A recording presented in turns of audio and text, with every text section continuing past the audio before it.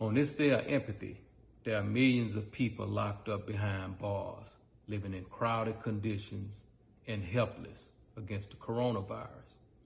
I encourage every state to take immediate actions to support recommendations and reforms to protect people behind bars from the coronavirus. Please take action now. Me and the Notification Gang would like to invite everybody to come join us Monday through Thursday, 9:20 to 10 o'clock for Morning Coffee, where we discuss the events of the prior day and also just talk mess about stuff. See you then.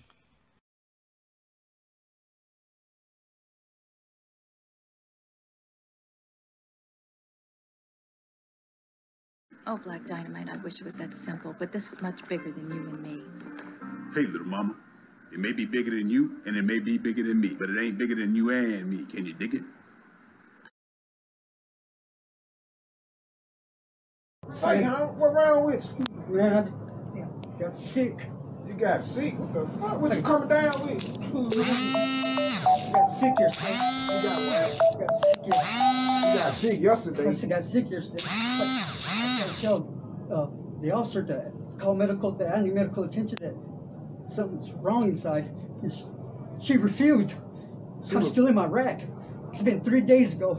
I haven't been able to see medical. And the guards won't listen. It's hot in here. It's cold. Dang. I'm scared to death. I'm burning up right now. I'm cold at the same time. I'm saying, what you think? My stomach hurts. I can't even eat. Please, I just need help. Man, these folks need medical attention, man. We need this goes out to the public, man. This in EMCF, man. This was going on in EMCF, man. For real, man. We need y'all help, man. These guys sick and everything, man. For real, man. We really need y'all help, man. Look at it. I'm scared to death. I'm so scared. It hurts. For real. They won't get nobody no medical attention, man. They just sad, man. This was going on, man. It hurts. Right here, man. These guys got the flu, man. And it scared me, man. They ain't doing nothing about it. Look at it, man. That's just sad, man. Man, get them folks, man. Tell them them police is bullshit. Well, yeah, CO. We see how we been doing it, bro. How we doing it? They won't even help nobody, man. CO.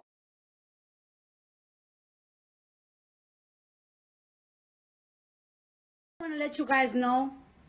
Let's stop being xenophobic.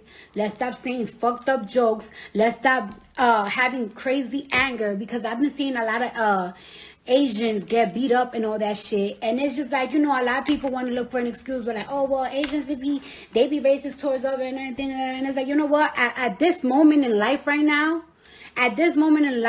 for once, let's all be one race. You know what I'm saying? Let's all be one race, because at the end of the day, in the eyes of God, we are all one. And the more we're nicer to each other, the more we're nicer to each other, the more God will forgive us, and the faster we get cured off this shit. You know what I'm saying? Because at the end of the day, we really don't know who's lying, because the Chinese is saying that a country put that disease over there, and you never know if it's true, because at the end of the day, a lot of people owe money to China, and at the end of the day, they want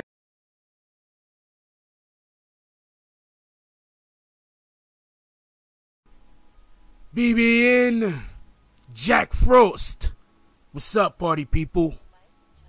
Alright, so yeah.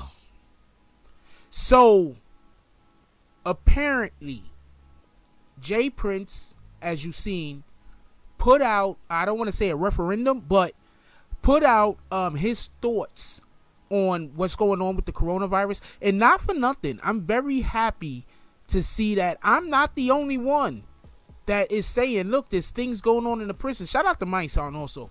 That I'm not, and there's other people also, but I'm just speaking about the people who I've seen do it, like, that I can think up off the top of my head because it's so recent.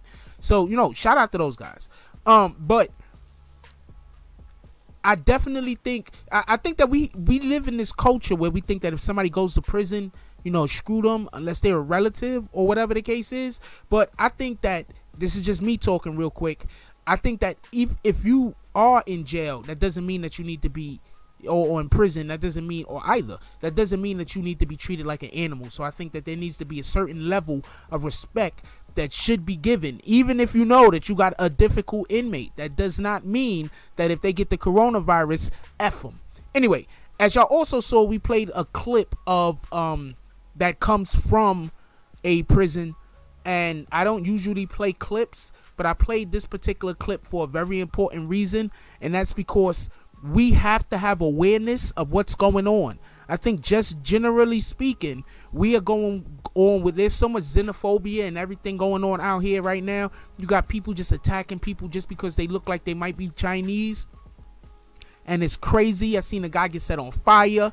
I seen a picture with some, they just took a whole, they took a box, they took a box cut or something. They took a whole chunk out of a little boy's face. Like, it's really getting wild out here.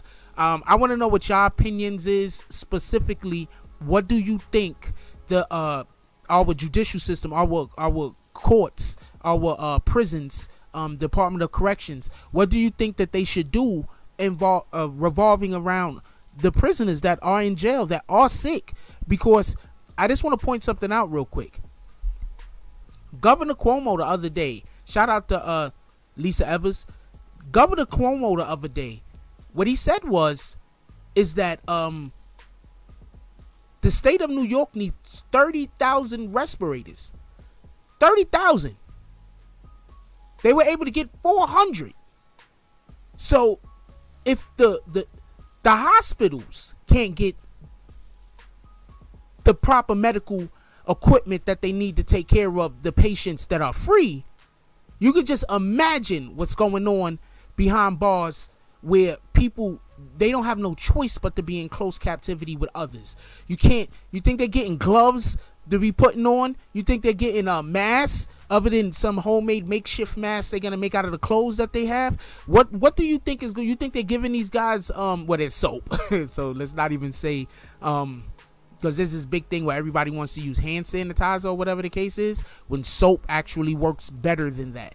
But the point being is that if the actual hospitals that's out here that are for the tax-paying citizens, those hospitals can't get the goods that they need, can't get the equipment that they need, how can we even, what's happening in the prisons? I think that we need to, please, everybody, write your family, your friends that's locked up, write them, find out what's going on with them, find out if they're okay. Also, buy brand new writing equipment and make sure that you handle everything with gloves so you don't contaminate the prison by sending it in through the mail. Just so we could be, I just want to point that out. If you're gonna mail anybody anything, make sure it is not, you're not cross-contaminating the place that you're sending it to. So please, everybody, the paper, the envelope, don't even lick the damn stamp. Put water on it from somewhere that you're getting, that you're gonna use. Even the pen that you're gonna use, make sure that it's not gonna be cross-contaminating where you're sending the stuff to. Even though I know you don't mail the pen,